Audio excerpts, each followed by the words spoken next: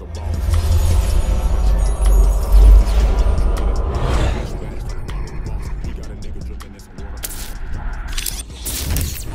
wanted to go back to when you were talking about the two women and stuff like that, and I know that you're Muslim, so I know that in that religion, don't they normally can marry, you know, multiple wives and stuff like that? Up to 4 wives, yeah. Up to 4 wives. So do they do that where they have 2 women, as in like together? You can have 2 women, but you can't have 2 women in the same bed or nothing like that. The role of a man is, first of all, like, if there is a God, and we all pretty much believe that it is, we have to look at the fact that always and at all times there have been more women on this planet than men. Men are doing things to get themselves killed earlier. Little boys, 16, 17, 18, I'm talking about since the beginning of time, have done things to make them the ones that are dying prematurely. So what you leave is women in the wake of that. And as a healing for us, God placed that we can have more than one wife, provided that you can provide adequately, equally for both or whoever it is. And it's not just a financial thing. You have to be able to be there for emotion. You have to fulfill the obligations of what it takes for you to have another wife or whatever. And if you can do that, then alhamdulillah, you allowed to do that. But if you can't do it, and you know what that does? Because some people make it sound like it's just all fun, like you can just have them and they could be in the same bed, they can do this, they can do that. There's structure to it. And it's, you know what it's to keep you from? The lust and pleasure. It's to have an honorable way to engage in some of these activities, and also to take care of what comes from these rendezvous, if you will. You're not just having sex with these women over here and you done messed around and got this girl pregnant, and the whole constitution of what you have done is gonna bear something that's gonna have bad ramifications all the way 20, 30, 40, 50 years. You putting a broken individual out there, right, you know, on the streets or whatever. So I tell people that I had a video that I did the other day about baby mamas, and about how it was never designed for you to have no baby mama. It was never designed. So there's no such thing as a great baby mama and baby daddy situation. There is not a such thing. You're talking about sexual immorality and doing things. I'm talking about that child and trying to rear that child, a even-headed young person into a good young man or woman. I'm saying that it doesn't exist. It doesn't exist. I get it. But they're telling you that it does. Everybody's trying to say that it does. Man, I live in Austin. My son is up here in Dallas. You try to be a long distance parent.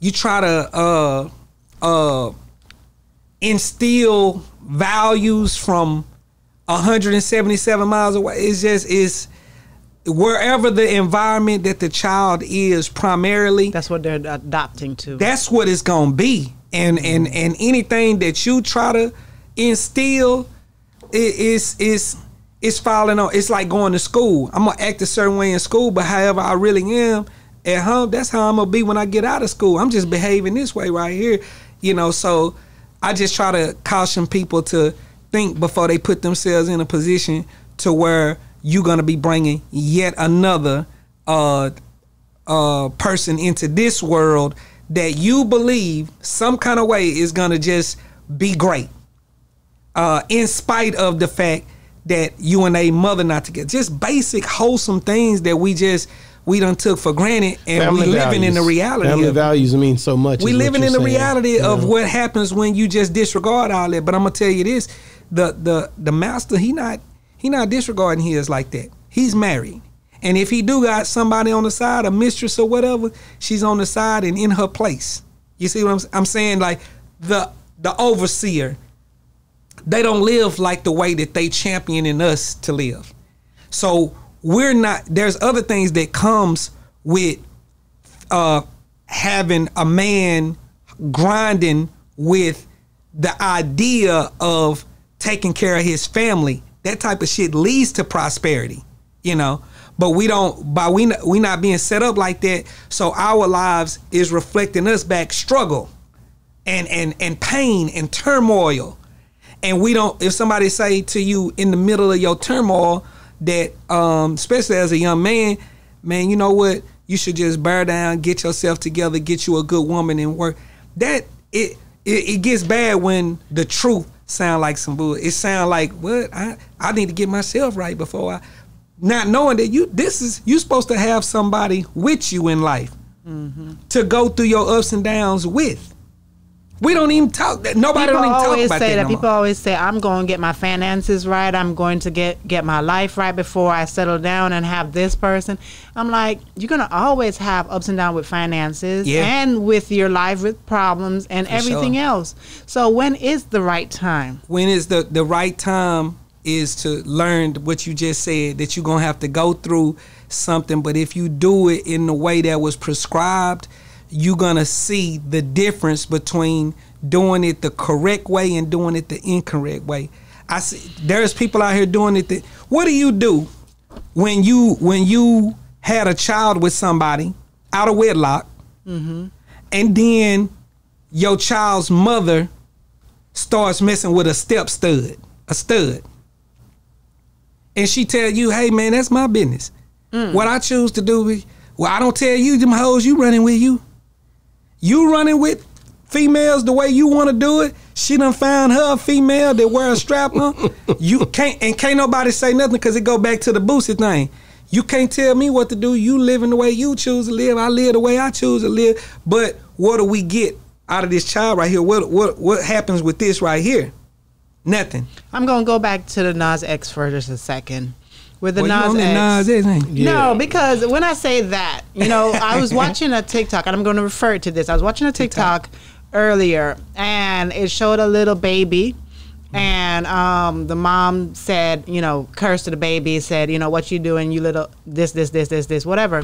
And the baby, probably about 2 years old, just terrible twos, because she said terrible twos, turned around and started cussing to the mom or whatever. And I'm like, this is a learned behavior. This is something that they rehearsed so they could film and put out. So we looked at the comments. She turned the comments off because, you know, you're going to have people saying all sorts of stuff. Of course. But the reason why I reflected back to the Nas X, because in society, because of social media, people are all about views, getting seen, getting likes, getting all of that. So it's how can I updo how can I updo everybody for everybody to be talking about me, whether it be positive or negative, but more negative because negative is still going to give you pocket change because people are buying his views. So in society, this was a white, you know, family. So black or white, you have people out there who are trying to updo just to get views, and it's always in a negative way. So are you saying that that's what Nas X is doing? Yeah, he's trying to updo because, as you said, updo his first video, his first music because he has no talent. Too big of a son to come back from. He has no talent. He's not talented. Yeah. So he's going. So he has to do the theatricals to do so. So that his next thing he's going to come out with is going to even more controversial than this. We've seen this though, and it ends like, one thing about it, it doesn't matter. After a while, the stick plays out. In the music game, we still listen to Patti LaBelle. That's correct. If you got it, you'll be hearing music. If you don't got it, you won't last. It's that simple. Look at these little kids out here thinking that they rappers. It don't last. No, I got to ask you a question. It's just a phase. I got to ask you a question about, I interviewed, we went to Los Angeles and we interviewed a Freeway Rick Ross. And he was telling us that because he did, you did, how many, you did 15 years. You did 15, 17? I did 7. Wait a minute, I did 7. I got out for 3. I went back and did 12. Okay. That's 19 years. Mm-hmm. And he did 20 years. But he was saying that if he one day is too long. Correct. But when he said when he was like, if I'd have filed the court case on Rick Ross 5 days before I got out, they were saying that he would have been able to win the case about his name. And I just want to know, how do you feel? Do you feel like, because Rick Ross says that the other Rick Ross was portraying him. I just want to get your thoughts on it. Okay, Rick Ross. First of all, I have a career in music because of who I represent in music, which is G's, right? Those that participate in the life like I did, or participate like a Rick Ross, right? The real Rick Ross. Mm-hmm. I find it really bad, disheartening that you could live your whole life in gangsterism. You could live your whole life in that, and someone could take your actual history and profit from it and don't owe you nothing. The overall message of it, and he'd been wronged, according to him, by quite a few people, even John Singleton. Yeah, John Singleton. He also said it was another guy that took that first documentary, the crack documentary that he had out, that he didn't get all the rights to that as well. Like, it seemed like it's keep happening. Well, what I would say to that, for people that, I'm telling you, man, a gangster hardly ever get his due, man. He anybody, like, for the allure of it, it's always seeming to be more people prospering from it than us, the ones that are that. Whether you going to prison, you don't even know you going to prison as a business to put money in their pockets. They just locking us up. They winning off of that. Not only that, the story, DAs, how people get raises, how people become valuable police people, is by taking us down, So when you really think about it, it's so designed for you to lose on a street level. When you're in the streets, you don't really understand that it's designed for you to lose all the way from everything in that lifestyle that you profited off of. The stories that are valuable, stories that are interesting. I didn't even know people gave a damn about me talking about prison. Like, people want me to talk about like different shit that happened in prison. I'm paying dues down here. Maybe I witnessed a marriage in prison between homosexuals. Maybe I witnessed all kinds of things. People, like, I've seen some amazing things in jail that to other people are valuable to them or interesting to them. But when you have a person with a story as fantastic as a Rick Ross, it's just ripe for vultures, man. It's just ripe for people to come in and take it. And he ain't the only one. There's people that associated Murder Inc. Okay. Murder Inc. Y'all took that name from the mafia. Okay. So how many people have taken their aliases in rap from the mafia? Yeah, Noriega say he took his, but he complimented them with the fact that, hey, thanks for letting me use it. Yeah, okay, thanks. Yeah, so yeah, but it's hip hop. It gets borrowed. In the arts, the artists steal. They do it. That's what it is. So Rick Ross is a gangster. So with that being said, and that's Freeway Rick Ross. Freeway, the real Rick Ross out of Tyler, Texas. The real Rick Ross. Mm-hmm. Yeah, you gotta become, business is art as well. You gotta become an artist, man. You gotta, he's done it. He's transitioning and started hustling in different ways, and you gotta bring your flair and pizzazz to whatever it is that you do. That don't mean that when people rob you for you don't fight or whatever. It's just recognizing that I have to continue to evolve and create and to stamp my ideas and presence into this life for as long as I have the opportunity to do it. Because these are the things that can happen. William Leonard Roberts III taking your identity and becoming one of the greatest rappers of all time with some of your aesthetics that really happened in your life. Him doing it you're slim, he's big, you're demure, he's braggadocious. He just took and borrowed from what you had going on and took it off into a whole nother. No, not borrowed. He just took it because he's not giving it back. When you borrow something, you give it back. He's not gonna say, "Okay, I'm old now, so here you can have it back." That's another. This is hip hop too. Hip hop. In hip hop, he a legend. He's those were his paints that he used. Your life was my paint that I put into my art. That's what it was. I got another question too. I'm gonna switch it up a little bit. Spot 'em got him got shot 5 times. The car was shot up 22 times. And he's in critical condition still? Yeah, and somebody said, Sean Cotton was on here and he told us that Spot 'em got him was his artist. I seen comments where they say he was eating pizza after this had happened, and it did get posted on his page first, of course, on Say Cheese platform. I'm just trying to understand the it has to be a difficult thing to look at dealing with these artists. And who was eating pizza?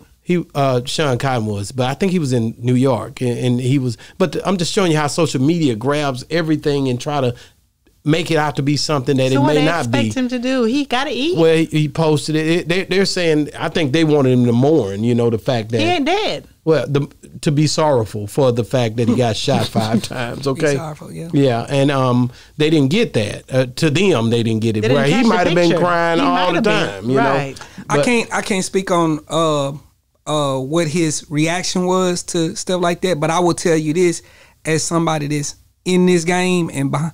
Man, whatever you think that somebody should say to somebody in lieu of good information, trust it's been told to whoever.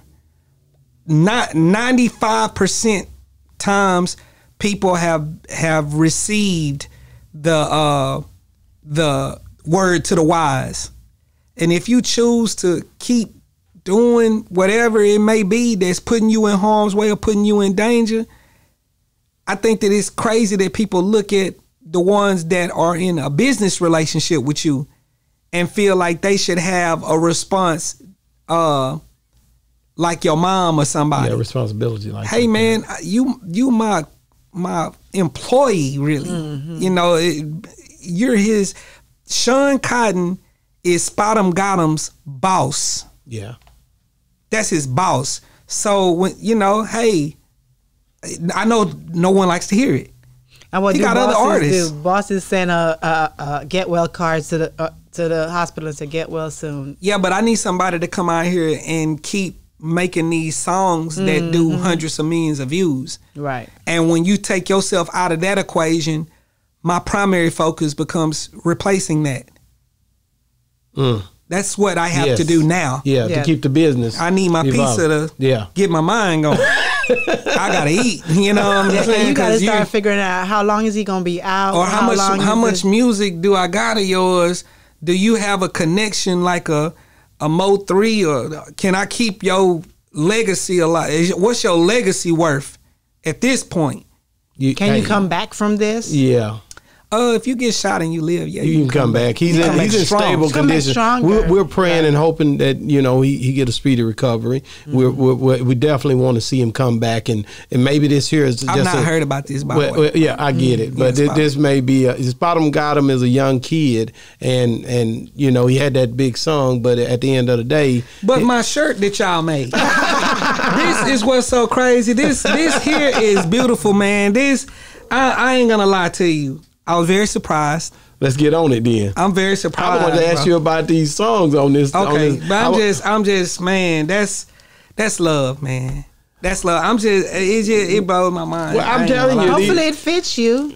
Yeah, it's gonna fit. Oh, it's gonna fit. I think it's a large. Yeah, perfect. Perfect. I just, we just love hard, man, and we try to set the bar, man. I talk about those other people and instances, but at the end of the day, those are good things. Those are good things, but we definitely want to try to get everybody to understand and be aware of there are guys out here like you that transition and got to stand on morals, like and got a spiritual grounding, in a belief system where he knows what he's up against and he's willing to challenge it with morality. Yeah, and they come with dick riding.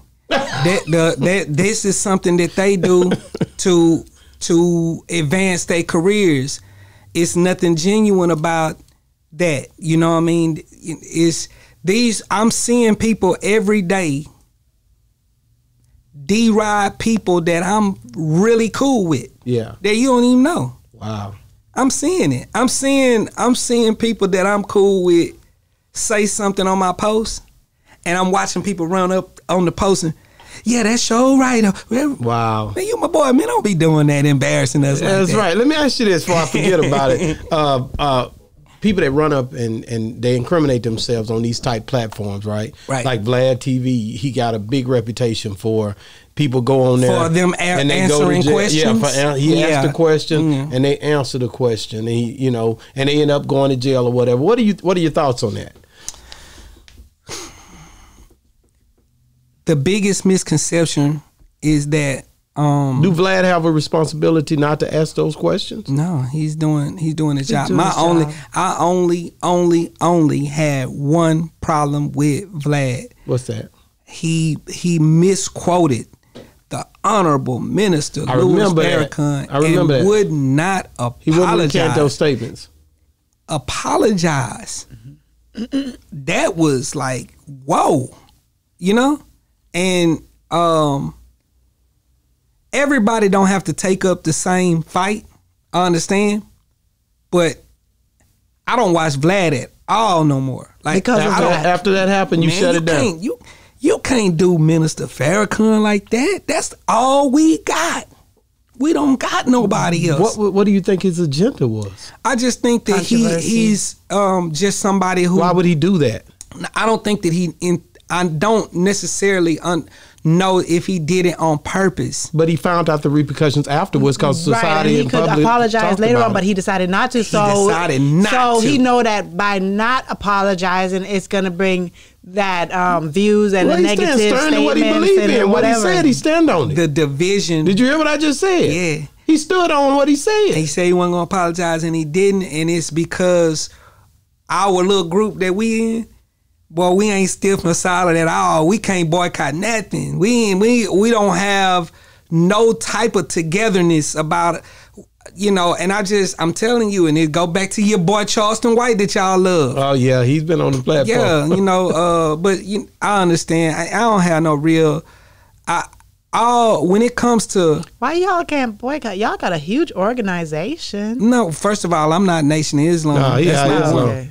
But he have a understanding of Minister Louis Farrakhan. Yeah, I just don't know no black person who got a problem with Minister Louis Farrakhan or can't see the value that he's brought to the black community, or try to say that there is something that he's doing things and it ain't affected us in Fort Worth, or when I ain't never seen him or nothing like that.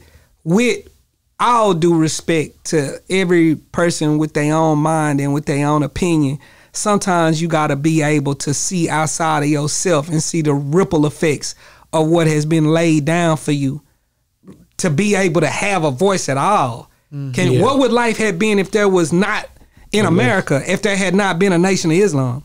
Yeah, you think about it. I know I've seen Charleston White and Brother Ben X together this morning. Yeah, beautiful. I seen them with the kids and Dewberry, beautiful. They all, I guess they was. And another thing is, you don't want to go. Anybody that's bringing awareness and attention to the issues that Charleston and Brother Ben X for sure. That man, you don't want to be in opposition to point out just the flaws of somebody that's doing 60% good. Cause we all have flaws. Yeah, but one of my flaws is not disrespecting somebody with the age that I am. He been working in this way for that long. Come on now, man. I get it. You talking about somebody that all your life been in the trenches, calling out the true enemy, calling out who's the one that's really got us like this here, standing out there. I don't give a damn. I'm not taking no money from them. I'm gonna stay a thorn in their side. I'm banned off of Facebook. I'm banned off of all of these platforms. I'm not their friend. I never took $1 from them, And some of these people that y'all stand beside and smile with, You know, these people are in pocket with these folks. You can't. Farrakhan is off limits on the you know, on the criticism part.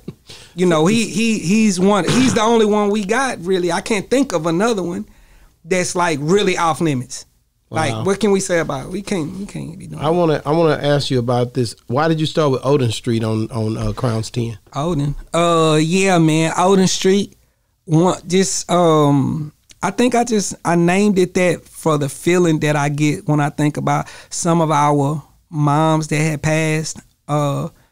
You know, my mom for sure, but some of my friends' moms that are on Odin. That's just the feel that I got from that.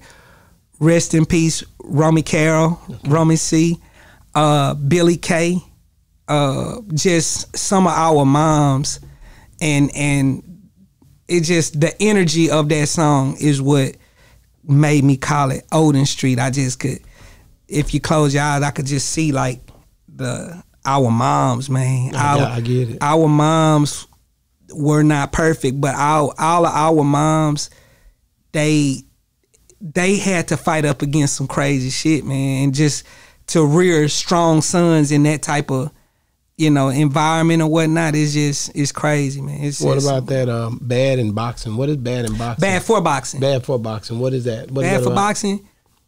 You know how they be saying things is bad for boxing? Like, I don't know if you watch boxing. Like what?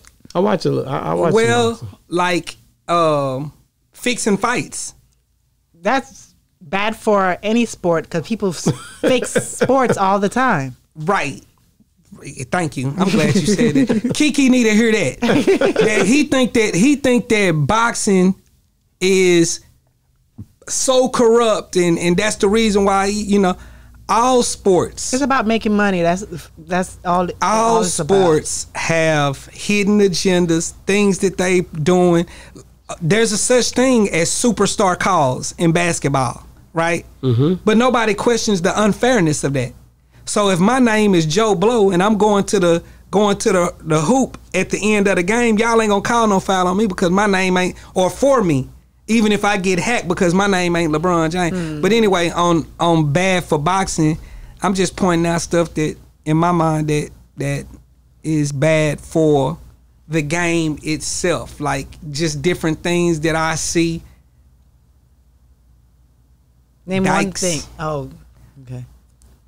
Playing father, just what the fuck, like this, all of this stuff is bad for boxing. What about January 7th? What happened on January? That's my birthday. That's why you put that there. I named it that, but it's just one of them. That's January 7th is vintage what me and Mr. Lee do. That's me and Lee, like types. That's what they want. They want him to do that, what he was doing. They want him to bring the organ out, go stupid, aggressive with the organ, and they want me to talk it like I talk it aggressively on that. So it's really like just vintage me and Lee. I was proud of Mr. Lee when I seen Drake used his beat on that track. You know what's? I'm gonna tell you what's crazy about, like, I'm gonna tell you what's crazy. Lee is so underappreciated. It's maddening. Wow. Yeah, it's maddening when people say certain things and like, y'all, man, it ain't no Southern sound without Lee. What's the Southern sound then if it ain't Mr. Lee? Taking the essence of what has been laid down and upping it to the highest level, man, that's all Lee. That's Lee's the one that did that, made that. So again, platforms don't recognize people like they should a lot of times. In my eyes, I just pulled up in this, and I just feel like a lot of times the platforms don't do what they supposed. The bloggers, the interviewers. I'm gonna tell you what's even worse about Lee. Some people, they don't get their flowers because they fell off, right? They fell off, so don't nobody want to talk about you. You yesterday's new. But he's been consistent. Man, Lee richer than he ever been. He finna get another platinum plaque again. That's gonna be a platinum plaque right there. Yep. He just got one last year with Nipsey Hussle's. He's consistently been snagging platinum plaques since he came into the game. Like, what the fuck? When is he? You know, like, it's, bro. I'm with the underappreciated. I'm in a team with the underappreciated. So it's common for me. Kiki is another underappreciated.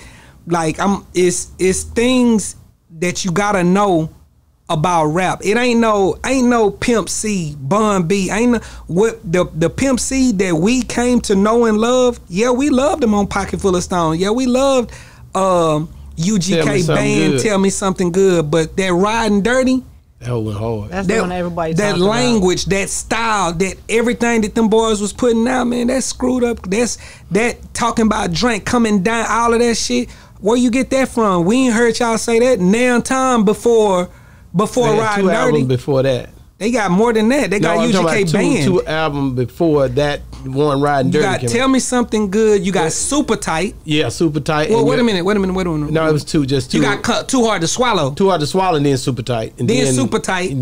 But before that, you had UGK Band. Yeah, you said three albums. Yeah. We ain't heard now coming down. We talking about Dayton's. Y'all talking about Dayton's. Y'all talking about, you know, like Dre and all of this type of stuff. Then Riding Dirty. Now you rapping about screwing, you know, and with all due respect, because we artists borrow from each other. Culture, it gets passed around. You know what I'm saying? So all of these different things, they influence us and they cause us to speak and think and act and rap differently. But I'm just saying, man, Kiki, he ain't got his just due in this shit. I agree, but I'm telling you right now, if he was on the East Coast, they would have been and pulled him in and did all these things for him. But we have to do that for ourselves in the South. Here's the other thing: he's rich. Correct. So Biz Markie and them was poor. Correct. What about Papoose? You got Papoose. DMX wasn't doing too good. Right, financially. Right. Black Rob done made one of the biggest songs ever in the world. Not doing good. Go check out Lil Troy. Lil Troy made one of the biggest songs in the world. Sure did. He doing good. Yeah. You see what I'm saying? So you're saying it may look a certain way, but when you get down to the dividends, the trade-off. Yeah, we get into that money. For me, for same shit for me. Would you want 1 million streams get you 4,000? 160 flash drives from me. 160, not 1,000. 160 flash drives. I make 4,000 with. Wow. That's a half a day of sales. Wow. What the hell? Like I'm not even, you know. And this is where we live in. We live in a time of misinformation. A lot of, you know, craziness that got people thinking that something is winning when it's really not. We want the bread. We do what we love to do, and we want the money from it. And the accolades and the respect that come with this, I get it only from the fans. Only. I can't get it from Ebro or from Charlemagne the guy. Like I get mine directly. It's on my phone every day. I'm waking up to it, man. Al, whatever you did, this or do, it only comes from the fan. You direct to consumer. Yeah, my satisfaction come from them. I don't give a damn if you're not buying my albums. I don't give a damn about what you think about what I'm doing, my music or nothing like that. Which is true. It's so but true. On all your crowns, do you always normally give 15 crowns? 10. 15 Stop songs? playing. Stop playing. Crowns 10. Stop playing. Y'all need to get in touch with LD. On all of them, or primarily? Are you ever going to do one? Are you going to give more? I've done a double disc before. Crown 7 was a double disc. It was 20 some odd. Because that's the one you thought that it was going to be the last. That's the reason why. But thanks to these people, these people out here, when fans say, another thing is people don't got fans. They don't got fans. Or supporters or none. They don't got no fans. I've seen a lot of people that sit right here where I'm sitting at. Yeah, and that got something to do with you right there, brother. Crowns 10. I brought them on. I got shirts on. Look, wait a minute. I got shirts on. He trying to avoid it. I got CDs. I got all this stuff going on. I got LD 300 in here. Shout out to LD 300 let's for talk coming about through. He be having these people. They ain't got no fans. Okay, Who you talking about? Yeah, that's what I'm saying. I'm saying that you don't have a fan. Who you talking about? There's a lot of people that name one or two. I love all the people. Okay, name one or two. Since he's saying that you running from the question, name one or two. I think I should be general because I'm in a position to hurt feelings. I don't want to hurt nobody's feelings. But the reality of it is, what do we do to change it? What do we do to help them? I told you that last time you came on here. I keep telling you, but you don't like the answer. They have to grind it. You got to show them. You got to show them. You're showing them right there. That is my 10th. That is the 13th album I've done in 30 months. That's what I'm telling you, sir. In 30 months, ALD got out March 25th, 2019. Whatever the day is, that's what the day is. We're 13 albums later, and I'm here for the second time.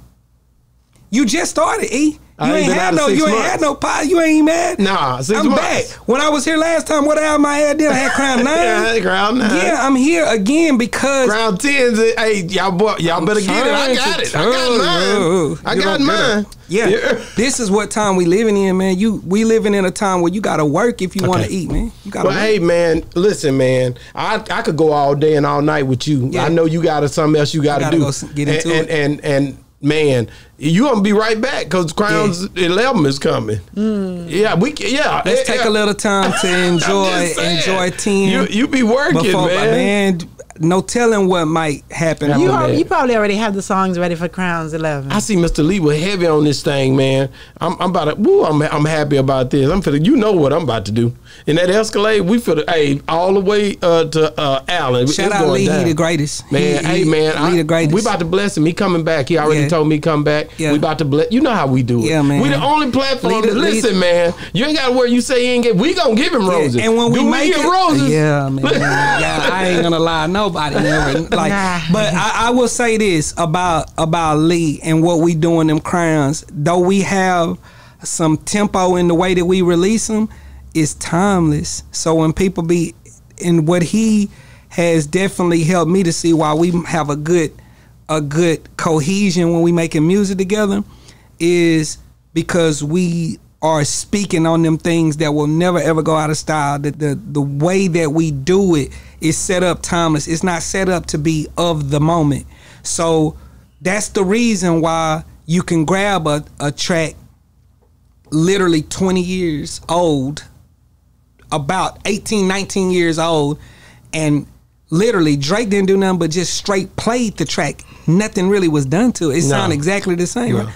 That's what it is. We make timeless music. It'll never ever go out of style. So anytime somebody get on a Crowns, wherever they get on it at, they like, whoa, I gotta go back and get all the rest of them because it's worthy of always being played like that, in the same way that you could play a Riding Dirty forever. You could play a Don't Mess with Texas or whatever forever. We make timeless music in this state.